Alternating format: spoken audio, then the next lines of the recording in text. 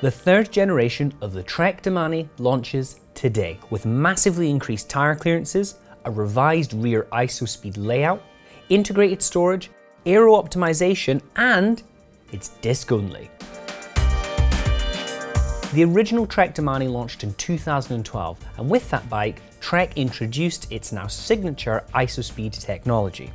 As a brief explainer, IsoSpeed essentially detaches the seat tube from the top tube and puts a pivot where the seat cluster typically is, in a bid to improve comfort when seated on the bike, as it allows the seat tube to pivot kind of around the top tube. The same IsoSpeed system was ported to the Madone in 2015. The original version of the bike was remarkably comfortable for the time, and it was a truly innovative piece of technology, but even at the time, the bike was criticised for being quite imbalanced, where you had this oddly soft rear end juxtaposed with a super stiff front end. The second version of the Domane was introduced in 2016, and with that, Trek developed a front version of the IsoSpeed system.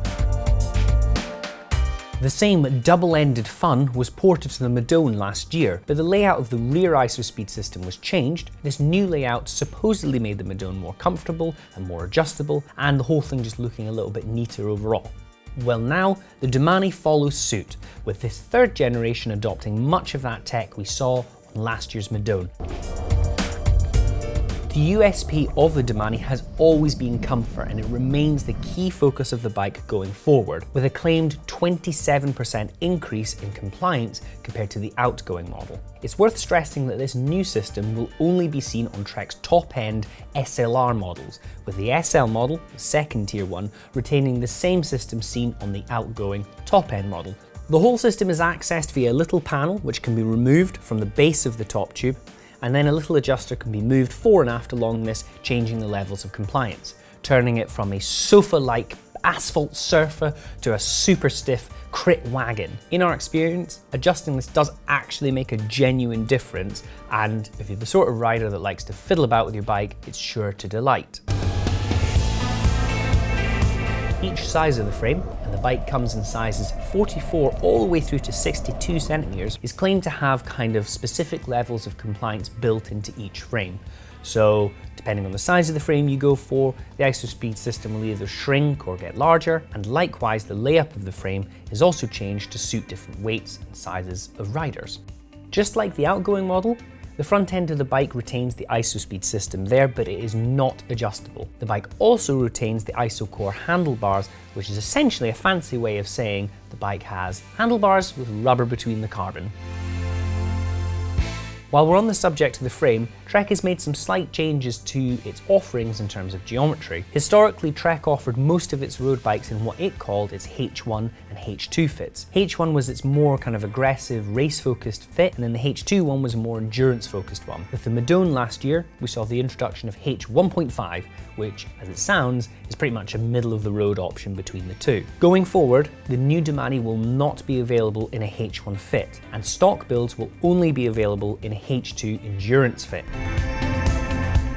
Project 1, which is Trek's custom bike program, will allow you to get the Domane in a H1.5 fit. So if you're a racer who so happens to want a super squishy, comfortable bike, then that's your best option. In terms of numbers, the difference between a H2 and a H1.5 fit adds up to be about 4.5 centimeters less stack at the front end, and the reach overall is a little bit shorter. Otherwise, the geometry between the outgoing bike and new one remains identical. Aero. Don't know if you've heard, but it's quite a big thing, and the Domane follows suit, taking many design aesthetic cues from the Madone. Every tube on the bike has been graced by the good hand of the aero gods, and the bike overall, compared to the outgoing model, is claimed to be 1 minute faster per hour in a wind tunnel. But I think essentially what they mean is that you'll cover the same amount of distance in 59 minutes instead of an hour in a wind tunnel at an unspecified speed. Thanks, marketing. There's nothing really obvious in terms of aero shaping. There's not crazy close clearances at the rear. There's no camtail tubing. It's just a more organic shape overall compared to the outgoing model. And yeah, like I say, Trek claims it's going to make the bike faster. The more obvious place where aero has clearly been a consideration is with the cable routing around the head tube. Unlike many bikes which are coming out just now, the new Domane is not fully integrated. What you will see on this bike is the cables routed internally all the way through the bars, where they then exit. They then go through a little guide which is mounted on a headset spacer, which routes them around the head tube and the steerer, where they then finally enter just behind the steer tube at the back of the head tube. Honestly, the design isn't the cleanest out there, but really, how much full integration matters to all of us really is quite questionable. Now, I'm a fettler. I like to fiddle around with my bikes, and being able to spec this sort of stuff really matters to me. If you're totally into integration, this one's likely to horrify, but for those that want to travel or, like to customize their own bikes, I think this is actually quite a good compromise. But maybe I'm wrong. Let me know what you think in the comments. The bike also ditches the weird kind of seat mast topper thing we saw with previous generations of the Domane. With the new one, it looks a little bit more like the Madone, in that you have a seat mast as you did before, but instead you have a smaller seat post which goes inside this. This is supposedly more aero, more comfortable. Sure. Of greatest interest to the gravelistas amongst us is the increased clearances on the new Domane. And on the bike, it has clearances for 38mm tyres, which is seriously big for a road bike, and that is even with the kind of ISO mandated 4mm of space on either side. So if you're feeling a little bit risque, you could even fit in some bigger rubber. I haven't ridden the bike, but on paper, this is actually really interesting and opens up a world of possibilities in terms of versatility. In another nod towards versatility, the bike maintains the Domane's signature hidden mudguard mounts. I love mudguards. As far as I'm concerned, a bike in the UK is not complete without mudguards. So to see what is genuinely a true super bike that will take mudguards is a huge win for me. So thumbs up for Trek there.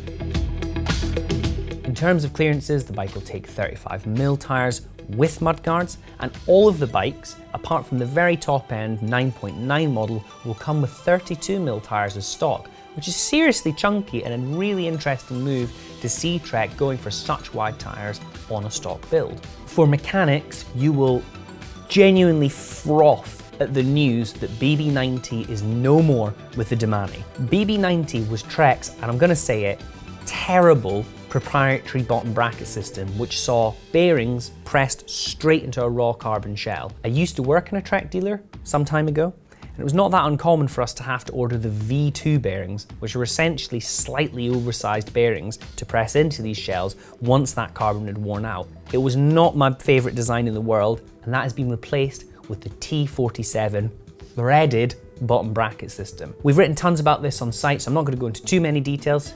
Check the links for that in the description, but T47 is essentially an oversized version of a BSA thread, which is your kind of traditional ISO thread.